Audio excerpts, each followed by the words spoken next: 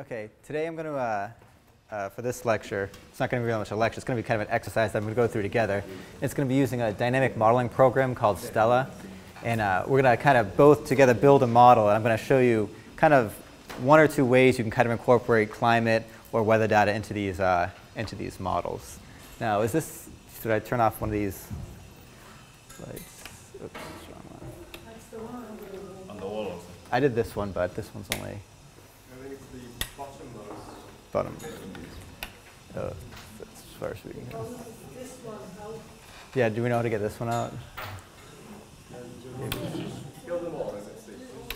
Do all. Also, Oh, there we go. That's it's a little one, so it's what's that? Is that okay for everybody? Okay. All right. So first we're going to build a very simple kind of sear model that you've seen before, and I'm going to show you how to do it with this program. What's nice about this program, it uses a graphical interface, so it's very easy to use. It's fairly intuitive. It's not too expensive. There's a free version on the web, but it's kind of a trial version, so you can run things in it, but you can't save your models. And then there's different licenses for like an academic license, a student's license, and et cetera. So it's called Stella, and it's the IC Systems is the name of the company that builds it. So we start off building kind of our sear model. We start off with these things called stocks. So a stock can be any quantity. So in our case, our first stock would be something like our susceptible population. So I'll call it susceptible population. All right, and then we, oh, I can't get it. Well, let's leave it there for now. You know what I mean. And we can call it and put some kind of number in it. Let's say we have a population of 1,000 people that are susceptible to our particular disease. All right. The next thing we would need is a infected population. So people will go from the infected population to, from the susceptible population to being infected. And so I'll put another stock here. And this one's going to be a little bit different because unlike the susceptible population which just stand still, once you become infected with disease, you usually stay in that kind of disease, in that mode for a little while before you move out of it, and then you either recover or you become susceptible again or you die. So in this case, we change it. Instead of a stock, it's going to be something slightly different. It's going to be called a conveyor. And what a conveyor does is some item goes onto that conveyor, all right? It stays on it for a certain amount of time, and then once that time runs out, it leaves. And as things come onto it, they stay in the same order. So if we have 5 people come in one day, then 6 people come in the next, that group of 5 people will leave first, then the group of 6 people will leave. So it's basically just like a conveyor belt. You put something on, it stays for a certain amount of time, and then it comes off. And it leaves in the same order that it comes onto it. But we still have to have a population. We say we start with an infected population of maybe 10 people. All right, so we're going to call this our infected population.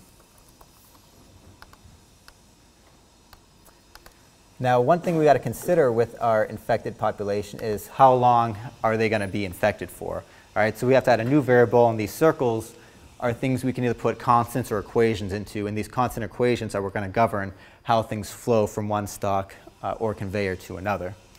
So we'll call this our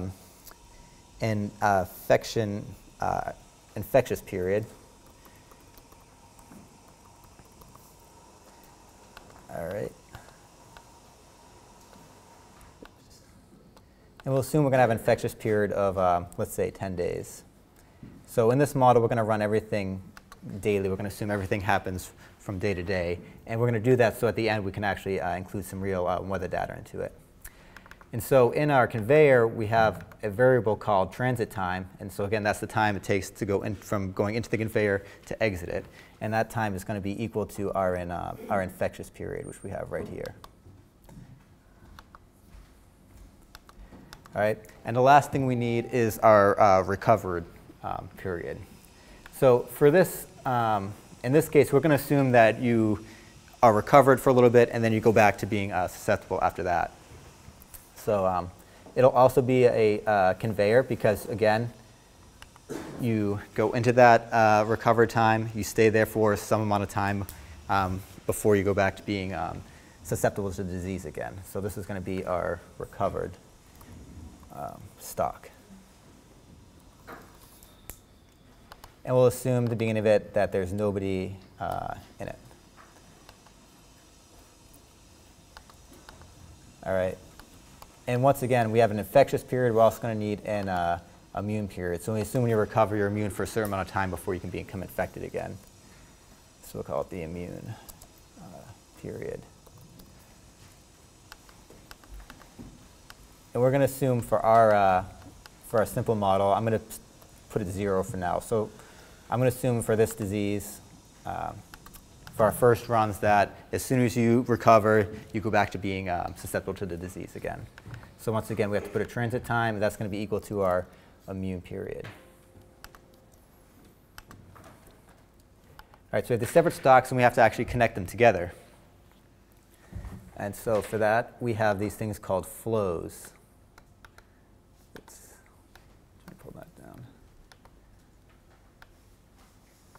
So this is a flow, and this just designates how things move in your system. Okay, in this case, we have a flow that moves from being susceptible to infected, and we have one that goes from being infected to recovered, and then lastly, we have one that goes from being recovered and moving back to being once again susceptible to the disease. Oops, not down there.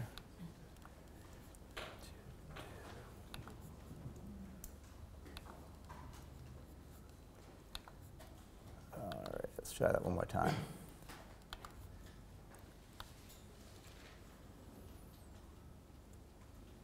There we go.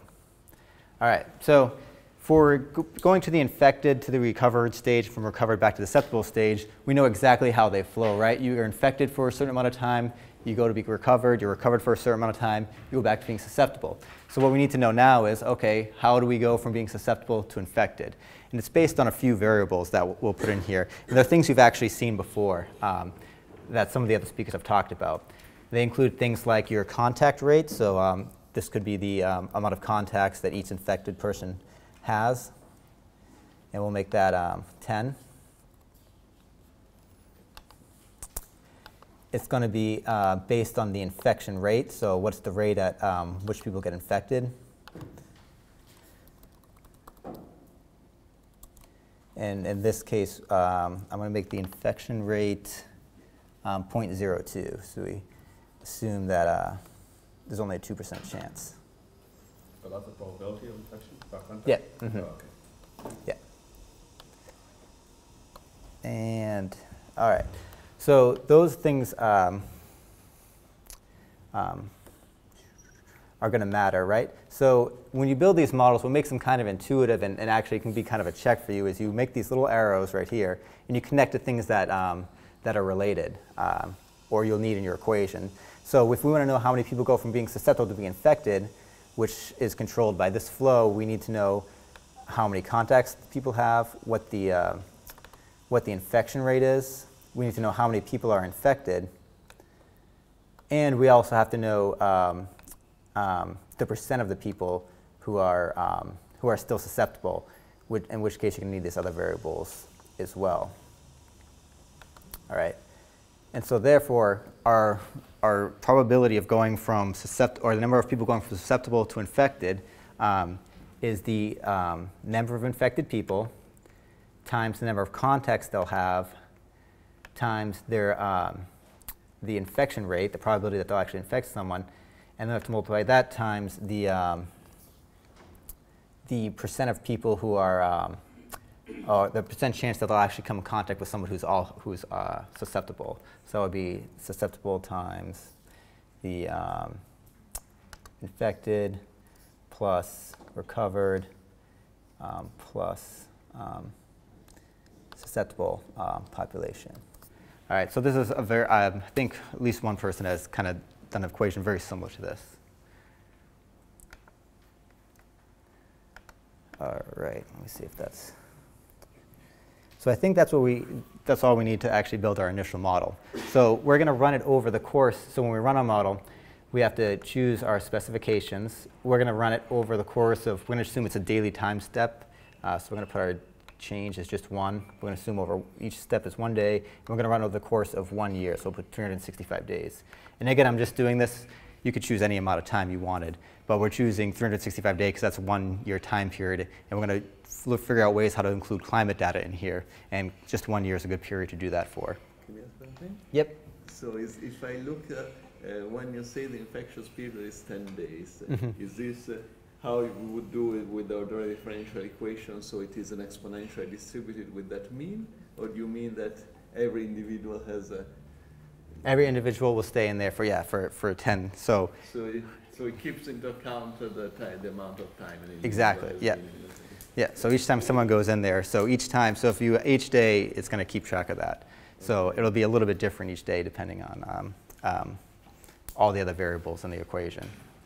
Okay, so we're going to run it. We're going to look at a graph, so we can put some graphs here. And the two variables we'll look at are the susceptible people over time and the number of people who are infected over time. Oops, wrong one.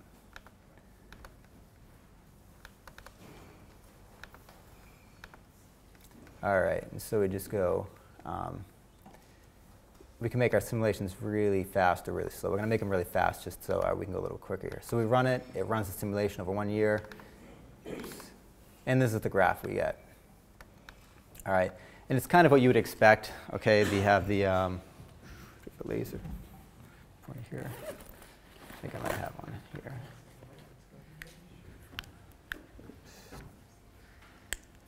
I don't think we can see it. So you have your susceptible population, or sorry, infected population. You can see it starts low, and it starts off slow, and as more people become infected, the infection increases until you get to a point where all of a sudden the amount of susceptible people in the population starts to get lower and lower. And so your odds of making a new infection decreases, and then it kind of just levels off at this kind of equilibrium point where each day the same amount of people getting infected are the same amount of people recovering. All right, so you got to get this equilibrium value, and you can see in this case it becomes about 505 people who are susceptible and 459 are infected over time. And each day the same amount being infected are recovering. All right, so that's just a very simple model. It's not meant to be really realistic, because what we really want to do now is say, okay, that's for just a model that assumes some constant infection rate over time. However, a lot of infections are temperature-based, things like I talked about in my first lecture, like flu, where the ability for the virus to survive in the environment depends on things like specific humidity. And specific humidity changes over time, right? You might have a wet season and a dry season. So we do that too. Keep in mind what this graph looks like. It's meant to be simple on purpose, so you can basically see you have this initial phase where the infection happens, and then it kind of just gets into an equilibrium value, and that stays for the rest of the time. And if we ran this for 10 years, it would be the same thing for 10 straight years. But we want now our infection rate to also include a climate component to it. So we're going to add a new equation, which is climate, all right? And I'm just going to assume here some generic variable. So I'm saying climate, and for any particular model, climate could mean temperature, could mean precipitation, it could mean humidity, it could mean anything, all right? So this variable is going to be called climate. And I'm going to say that climate varies throughout the year. And if you look at a lot of variables like temperature, it tends to be kind of this sinusoidal wave, right? So you have, your coldest period in the winter, and then as you get to spring, it gets warm, you hit your highest point in the summer, and then it comes back down in the fall, and then it goes back to where it was before in the winter. So we're going to use a sinusoidal wave to represent our climate. And in Stella, it's just an equation called you can use sine wave or cosine wave. I'm going to actually use a cosine wave. So I just put cosine wave. All right, and then we're going to say our infection rate was 0.02. We're going to say, okay, climate also has is related to that infection rate in some way. So I'm going to say our sine wave has an amplitude of 0.005, and our period is 365. So the period of this wave is just 1 full year. All right. What happens if you make that number bigger than 365? So then our wave, so then you'd have either not 1 full cycle or more than 1 full cycle for a year. So if we made our period like, What does Stella do? Does it run for longer than 365, or does it just run for the 365? No, it'll just run for the 365, so at some point your wave will get cut off. But you can just change your runtime. Let's say you want it to be 400 days. You could just change your runtime from 0 to 365 to 0 to 400, and then you'd get the full wave pattern. Specify a variable for runtime and use that variable. What was that? I could use a variable for runtime Mm-hmm. and then have only one place with a value change. Yeah. Mm-hmm. Yeah, I mean, there's many ways you can do this. I'm just kind of showing one simple example. All right, so I'm going to say, okay, this is our climate related infection component, okay? So we close this down. And so now we say that climate is affecting our infection rate, so we connect climate to infection rate. Instead of our infection rate just being 0.02, we're going to say, okay, that's our kind of baseline level, but climate also adds to it. So we add climate to this.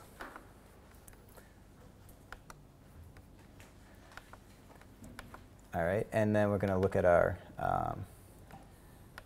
we're going to run it again, and we're going to see our graph. And you see our graph is very different now, okay? It's not a simple just movement where it's straight, right? Because during the year, certain things happen, okay? If we add actually climate to our graph as well, let's just see what the climate is doing. So this is our climate-dependent infection rate. You can see it levels off, but then as the climate becomes less conducive for the infection, our number of infected people goes down and the number of people who are susceptible goes up, all right? But once the climate returns to a higher level, we return to the infection rate goes back up again. And we can run this for, let's say we want to run it for, instead of 1 year, let's just run it for 10 years instead. All right, and here's what you see happening again. So you got, instead of this simple pattern where everyone gets infected and stays constant, you see this seasonality. All right, and this is something you see with a lot of diseases in many places. For instance, vector-borne diseases. I did some work in Puerto Rico, and you can tell that there's definitely a dry, warm season, and then it fades off in the winter. And that continues throughout the years. Now here's another interesting thing we can do to it. So let's go back to just 1 year, just because it's a little bit easier to analyze. All right, so we assumed that our amplitude was 0.005. But we can make it a little bit higher too, okay? So let's, in this case, say, okay, let's say it's 0.01 instead. So now it has a much bigger effect. All right, now your climate component infection is about the same amount as just your kind of baseline level infection. And as you can imagine, all right, now your graph is really is highly affected by climate. All right, there's a huge climate signal in here now. Your infected population drops down when the climate is less conducive for the infection to occur, and it rises back up when the climate is more favorable for infection.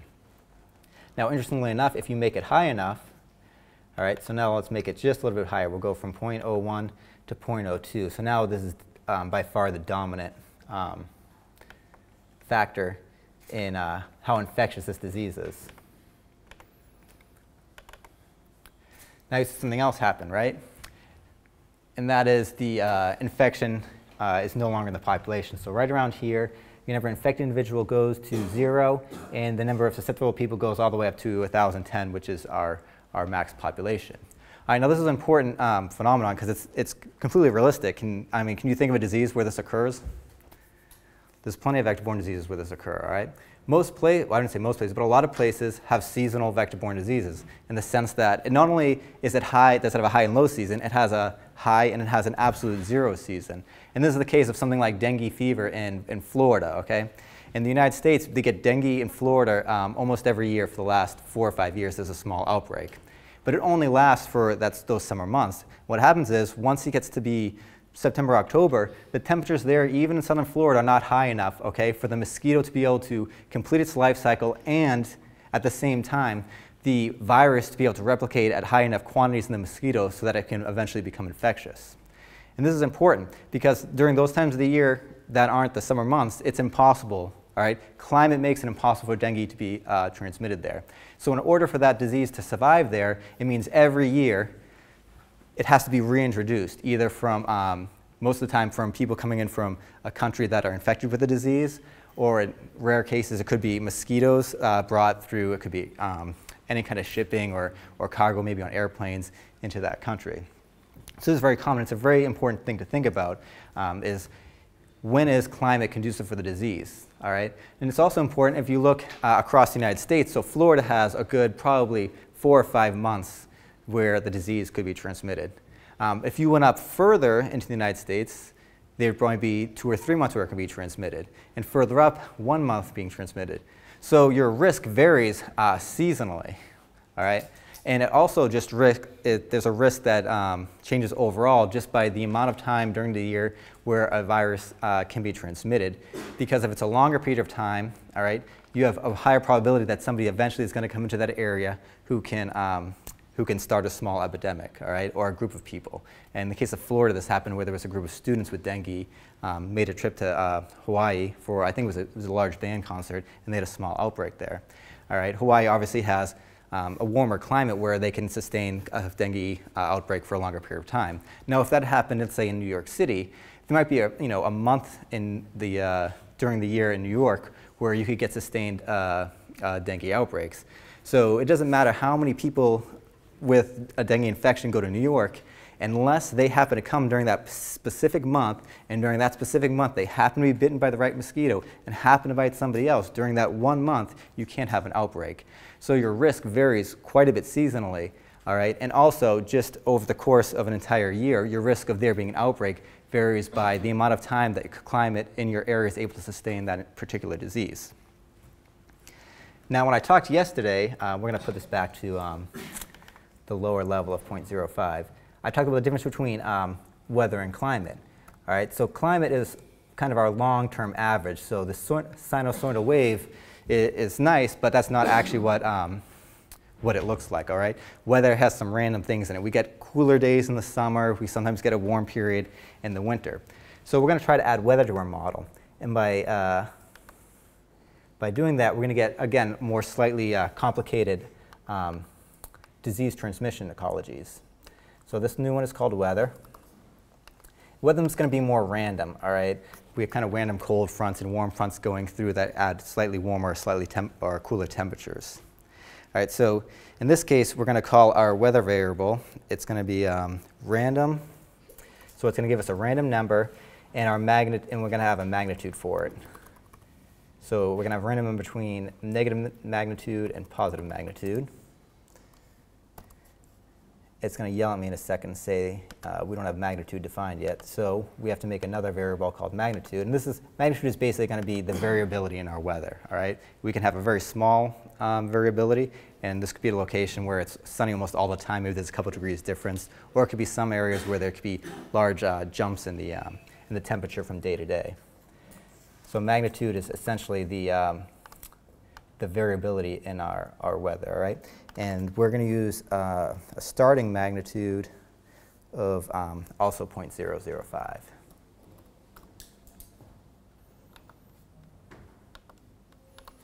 So we're going to connect magnitude, all right, because our weather depends on our magnitude variable.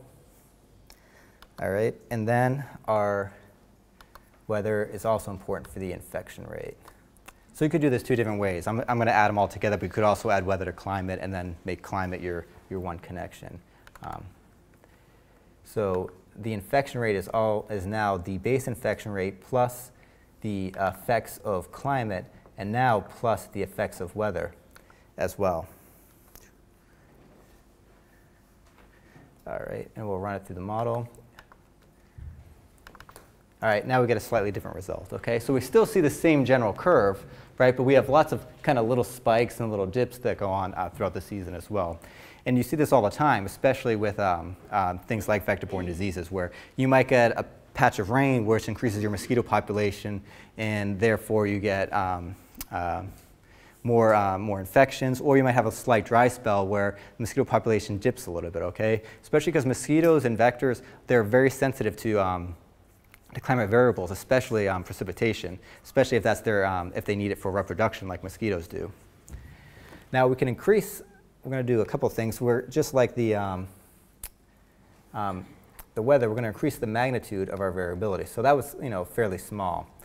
Now we're going to increase it up to 0.01. Oops.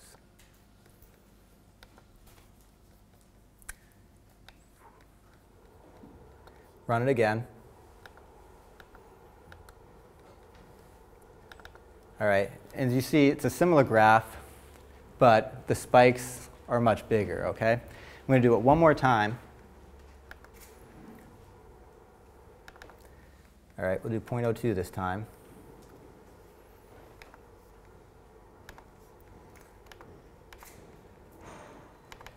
So once again, the spikes get even bigger. But what's important to note is now you're starting to lose that climate signal, all right? Your weather is becoming more dominant than changes in climate. And this is going to depend from place to place. If you're someplace near the equator, maybe, where you have the same temperature all year, all right, or the same average temperature all year, you might not see your conditions for being able to transmit a virus don't change over the course of the year. However, from week to week, from day to day, these could change quite a bit because of especially precipitation or humidity or things of that nature. All right?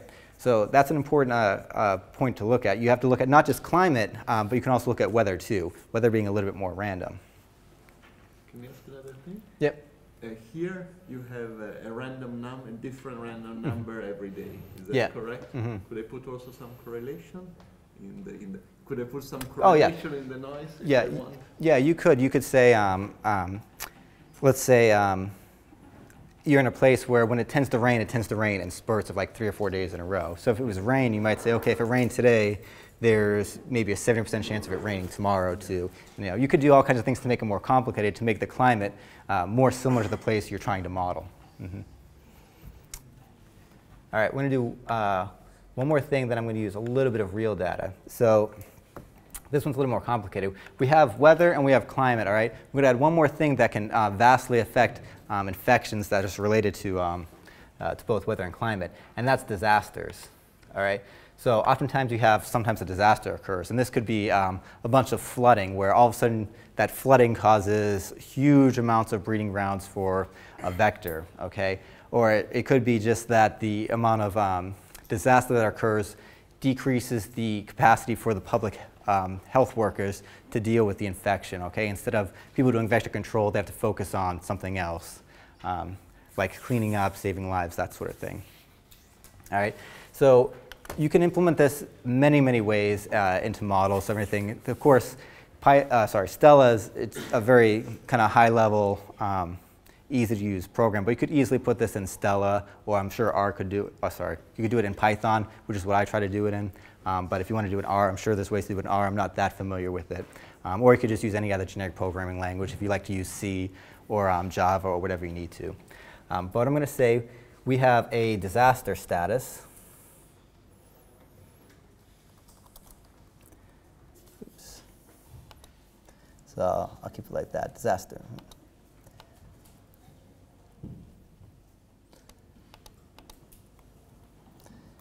All right, we're going to say it starts off at 0, okay? We're going to have a binary. It's either a disaster status or it's not a disaster status. And we're going to make it also a conveyor, because we're going to assume that the disaster status changes to either 1 or 0. It stays there for a certain amount of time. It takes time for the disaster to occur, things to clean up and get back to normal. All right, so we're going to make it a conveyor. And we're going to have a variable to say, okay, how long is our disaster? And we're going to assume it's, you know, maybe 3 weeks, so 21 days.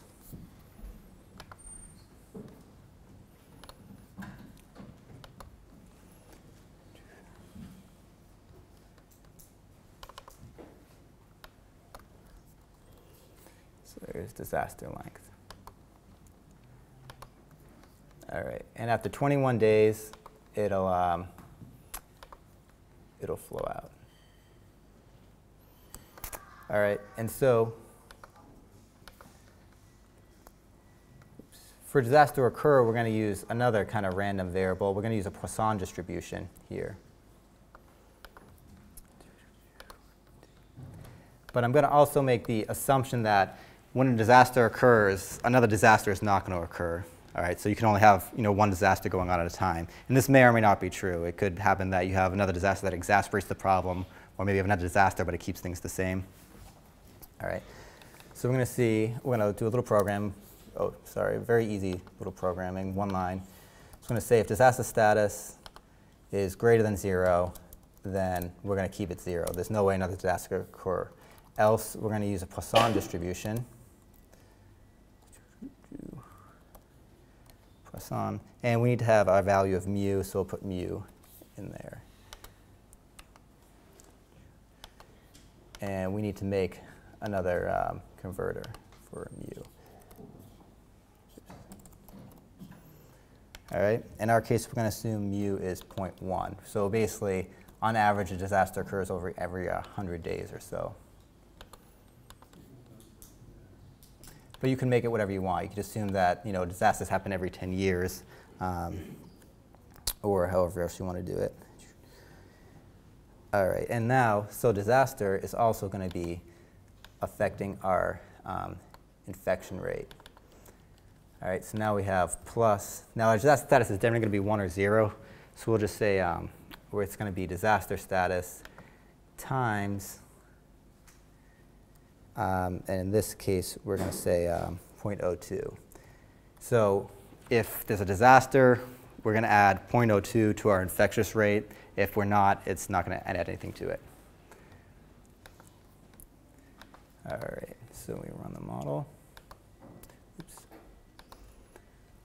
And here we go. And so now you can kind of see these kind of time periods where you get these kind of unexpected spikes like right here, especially during times of the year when you wouldn't expect there to be any kind of disease occurring.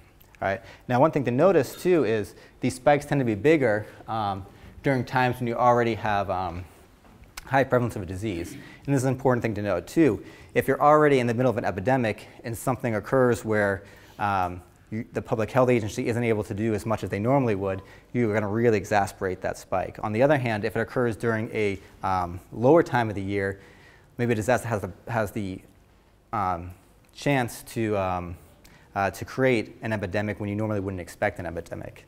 And this could be an area that's generally dry, and so maybe during the dry season there's not a lot of malaria or dengue fever or something. But a random hurricane occurs or hits you, or a random storm comes through, dumps a bunch of water, all of a sudden you have a lot more mosquitoes, and all of a sudden you get a small epidemic when you wouldn't expect one. All right, so disasters are an important thing you can put into your model. You can increase the probability of them. So there we only had a few of them. If we made our mu 0.03, all right, now they're going to occur more often. All right, so now you do see a bunch of kind of probably run here, here, here. Those big spikes occur because we're generally, we're almost probably doubling our infection rate due to those disasters. Okay, so what I've shown you so far are kind of, we're throwing things in the model kind of theoretically. We're saying, okay, here's what could happen randomly, general sine wave and everything. But on particular types of models, including on this one, we could add real data to it, okay? So we're going to clean things up a little bit, and we're going to get rid of all these kind of these statistically generated weather and climate variables. So we say, okay, no disasters. We don't need weather because we're going to put real data in instead.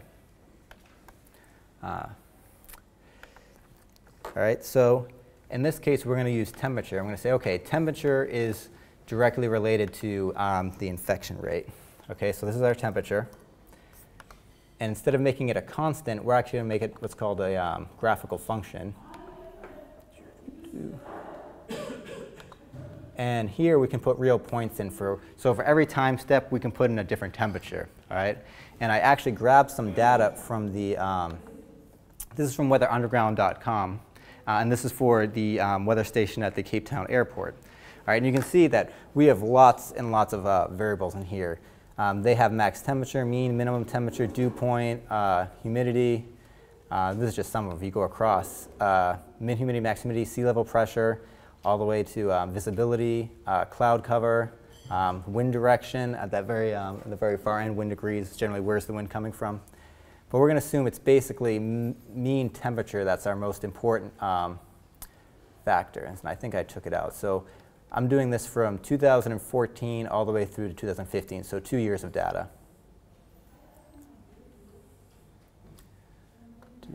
actually have to change one thing. So we're going to instead run this.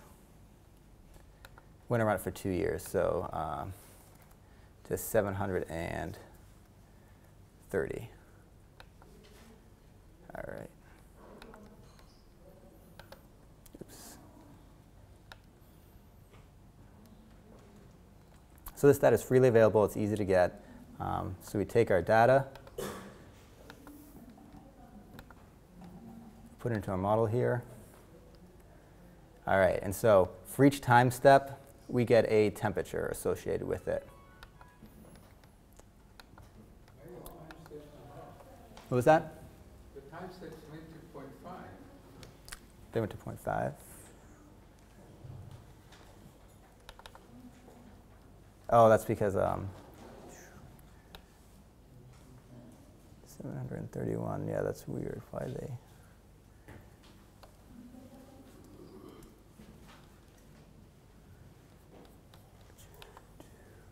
Let me try one more time. So 0.738 dt is 1. Let's try creating it again. I might have got stuck on the fact that when I created it, there was only 365. So temp.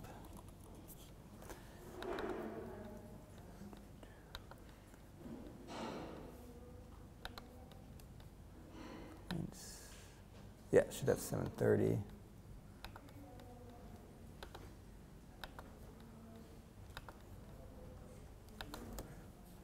Hopefully this works now. Okay, there we go. I think it's because I created it, we only had 365, so it just cut everything in half. All right, so now for every time step, we have a temperature. Yeah. All right, and we're going to assume I looked up the min and max temperature. So oftentimes you can actually find a pretty good relationship between, or I shouldn't say oftentimes, sometimes you can find a pretty good relationship with your infection rate and the temperature. I just assumed there was a linear one in that the minimum temperature for this time period is 7 degrees, the max is 29, and I just drew a linear regression to it. Okay, so this is purely for the sake of doing this, but maybe you have good numbers for it. Things like dengue, we have pretty good numbers. We know how long the infection period is based on temperature.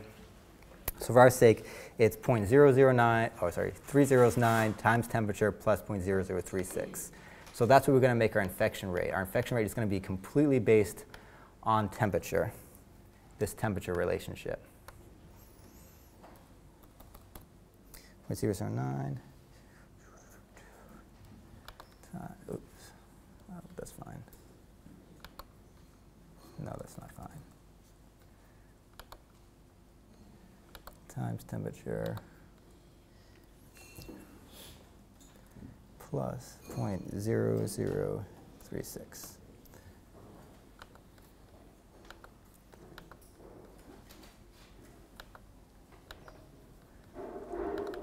All right, and there you see what we get. All right, and you can see in this case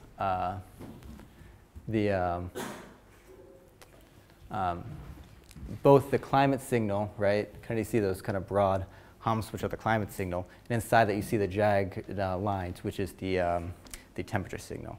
And you can see that this isn't quite as random. So you saw the kind of spikes were a little more squiggly with the when we use our theoretical weather, because there is some correlation, right? If it's 22 degrees today, it's probably going to be around 23 or 24 tomorrow. It's usually not going to jump to 28, 29, or much lower than that. All right. So now we have we can make predictions based purely on the data we have. So instead of making a theoretical kind of idea of, okay, what does the infection look like over a year, we can actually use real data. All right. And if we had, let's say this is malaria, and we had malaria cases, we could run our model, all right, and then compare it to the malaria cases and see how good a job we do at simulating it. And for some things, some of these models do a really good job. We did it for Puerto Rico with a kind of similar model that included all the entomology and the epidemiology in it. And in some cases, we were able to get R-squared values up of like 0.8, 0.9, which is very good. Because if you can do that, then you can start to make forecasts as well. So one way to be doing that is, all right, I had that data right there, which is for 1 full year. Now, Weather Underground also has a forecast up to 10 days out of temperature and precipitation data as well. So I could easily run the model for 10 more days, add that that weather data to it, okay, run it again, and we'd be running the model 10 days into the future. We can then use that future model output to determine what malaria cases are going to be like in the next 7 to 10 days. You could also add seasonal forecasts too, but you got to remember that our seasonal forecasts aren't going to be quite as accurate. So you can put daily seasonal forecasts in there, but you really want to kind of scale your results to a higher level, all right? So if you're doing a weekly forecast, you probably don't want to rely on the numbers for each day. You might add them all up to the week and say, okay, next week I think there's going to be about this many cases. That's a more kind of accurate prediction rather than saying, 2 days out there's going to be this many cases, 3 days out there's going to be this many cases, because there's so much randomness around it. For a seasonal forecast, let's say you did a 3-month seasonal forecast, you probably might want to scale your numbers to the monthly level. So you could say, okay, 1 month out I think there's going to be this many cases, 2 months out this many, and so forth. And then of course the last thing you can do is you could put actual climate change data in the model as well. Right? So you could run it 10 years. Let's say we grabbed the climate data from Cape Town for the last 10 years. All right? And then we said, all right, in the future, it's projected that Cape Town temperatures are going to increase by 2 degrees Celsius. In fact, we can add that to the model right now if we wanted. So let's say we add a climate change component to it.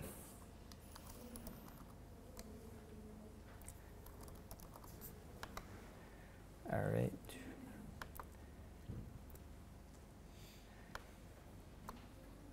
Actually, it's easier to do it this way.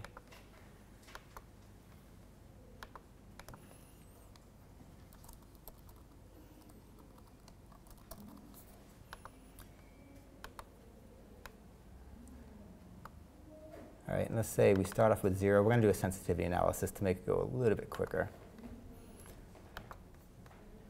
All right, so now it's not just times temperature, it's times temperature plus our whatever our climate change, whatever we think it's going to be.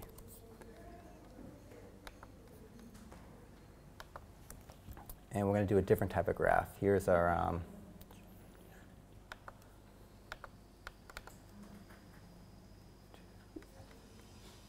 we're going to do several runs, but we're going to keep them all on the same graph so that we can compare what they show. All right, and we're going to do a sensitivity analysis. So this is a different type of run.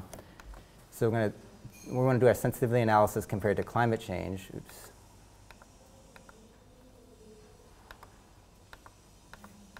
Oh, I just want to just grab that one. There we go. So let's do 3 runs. I'm going to say, okay, we start with there's 0 climate change. We're going to do the normal conditions. I'm going to say it goes up to 4 degrees. So we're going to do 3 runs. One adding 0 degrees to it, one adding 2 degrees, and one adding 4 degrees. All right, we'll do our run. It's going to run the model 3 times. And our graph's going to show the results of those 3 runs.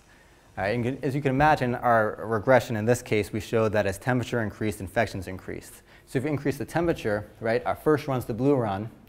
If you add increased temperature in run 2 and 3, we increase the number of infected individuals. Okay, so this graph is just infected individuals over time. Now this is very simple. We just assume that every day we added 2 degrees to our model. But if you look at climate models, you can be more specific. You can say, okay, maybe in January we add 1 degree, maybe February we add 2 degrees, depending on how things occur. And we just did temperature. You might also want to add precipitation or humidity to your model as well. So this is just kind of an introduction on specific ways you could add climate and weather data to your models. In both the theoretical sense, just by adding maybe kind of a general, like a sine curve and maybe some random weather to it. But also, if you wanted to make something more predictive, we could actually use real values in it instead. So I think that's it. And I'll take any questions if you have any. What happens if you... oh, let's start. What happens if you run this simulation with a 10-degree increase instead of 1, 2, or 4? Like, oh, you really could. Huge increase. Yeah, so we can try that. Let's make our climate change 10. Yeah. Because we're supposed to be seeing cases come down for... No, because well, the this is increases, it doesn't yeah. have any effect of decrease with the increase. Yeah, so we assumed a... His relation is very simple. Oh, yeah, As it yeah. increases, I guess, yes. I mean, you can it run doesn't it, have mortality and mosquitoes Right. and things like that. and you can see that our average infected population now is a lot higher than it was. Before I think it was like 4.6, now it's almost 6.4 the other way. Very simple model. Yeah, But you could, and in fact, most models that we do are, you might have, instead of just a linear, it might be exponential, so that, during the summer months, it's more affected than the winter months, or maybe vice versa, or it could be palabra. Like, so when I looked at so when we saw flu has high infection rates at both high humidity, high specific humidity and very low specific humidity. But then at the at kind of that middle range, it's very low. So by increasing the humidity, you might change. So one location might show an increase in flu cases, another might show a decrease in flu cases, or might see a shift in when the flu cases occur. Mm-hmm. So say you had your parameters were not certain, but had some kind of distribution. Is it possible to do confidence intervals with Stella? I'm not. I don't. With you mean like in your graph, including kind of those distributions inside of it. Yeah, so when it comes out. I think often you'll rerun your simulation with different values, and then you'll have many simulations. But I just wondered if you could do that. Is there some way that it could do it where it would just map out the confidence intervals? No, it wouldn't. It wouldn't do it itself. You'd have to run it and kind of map them out yourself. You could set it to, and this is what I usually do if I'm doing a lot of runs, so that it'll do like the 10,000 runs, and you can actually. So we did it as a graph, but you can we can do a table too. So if we put like infected, I know I have to run it one more time. And then just plot it. Yeah, yeah. And usually, I mean, I don't do, so what Stella's not very good at is making graphics. And you will almost never use a graphic right from Stella. You usually take the data out and put it in, whatever you want to do, MATLAB, Excel, R, that type of thing. Mm-hmm. Mm-hmm. So it can also consider delays or lag. Yeah. So there's actually, I just showed you very few of the functions, but you also have,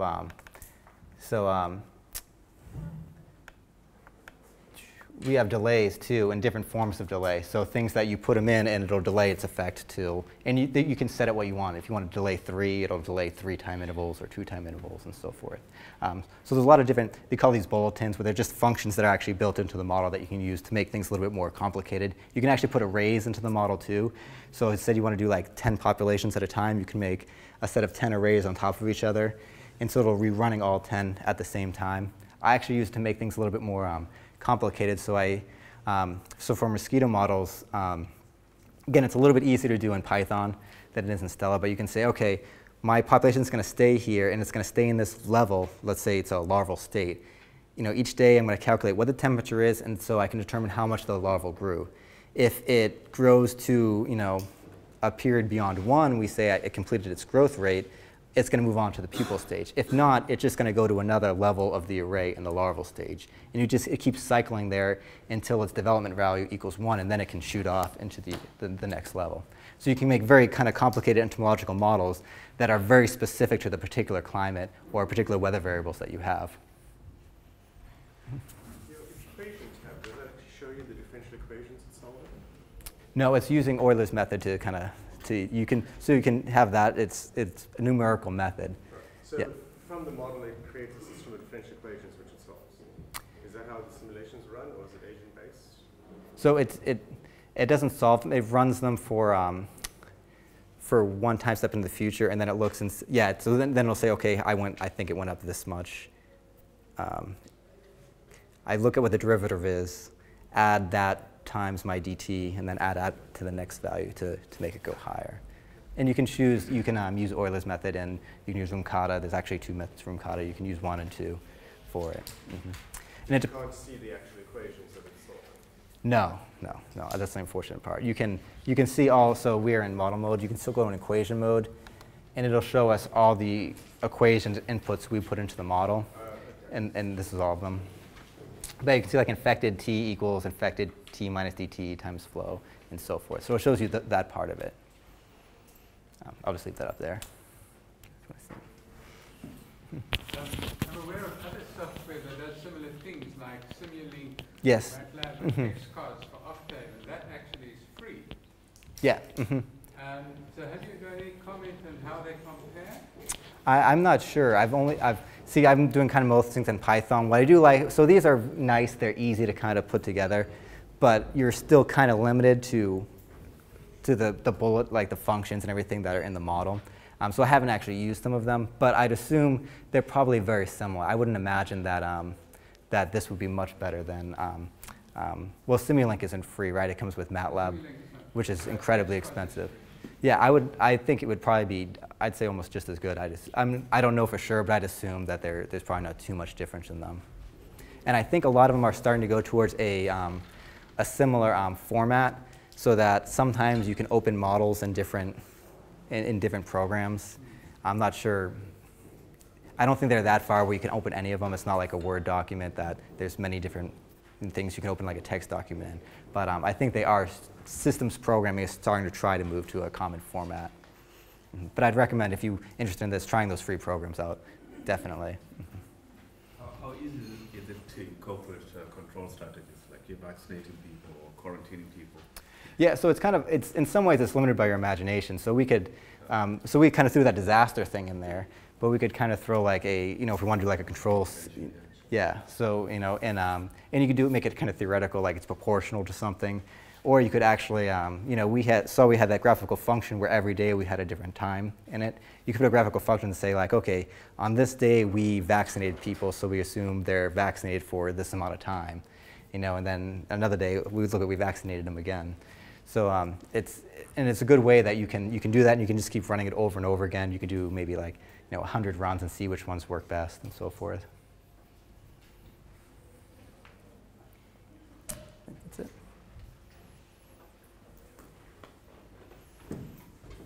More questions? Okay, thank you very much.